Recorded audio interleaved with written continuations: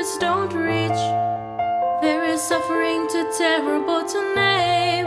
You hold your child as tight as you can and push away the unimaginable. The moments when you're in so deep, it feels easier to just swim down.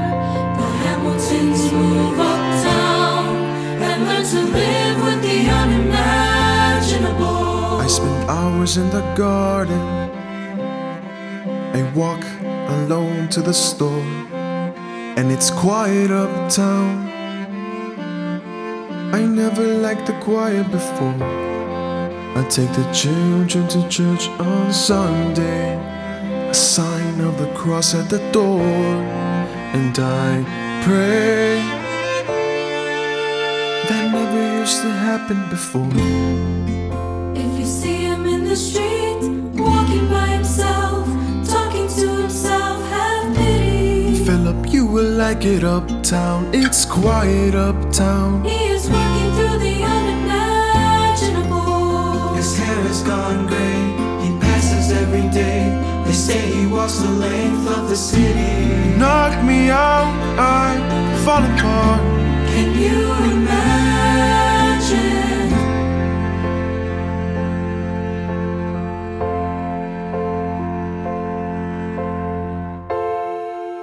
Look at where we are. Look at where we started. I know I don't deserve you, Eliza, but hear me out, that would be enough.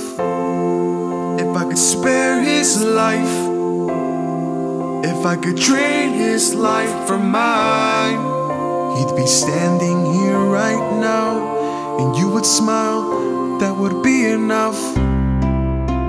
I don't pretend to know the challenges we're facing.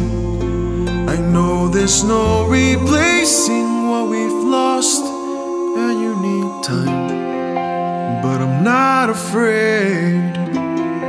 I know who I married. Just let me stay here by your side. That would be enough.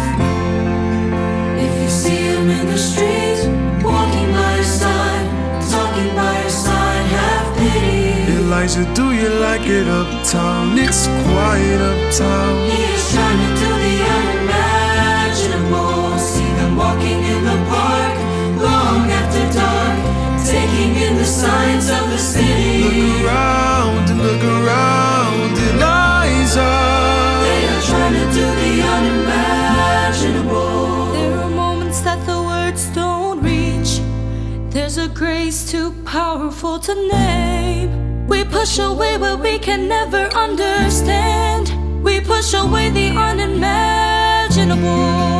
They are standing in the garden, Alexander by Eliza's side. She takes his hand. It's quiet uptown. Forgiveness. Can you imagine? Forgiveness. Can you imagine? If you see him in the streets, walking by your side, talking by your side.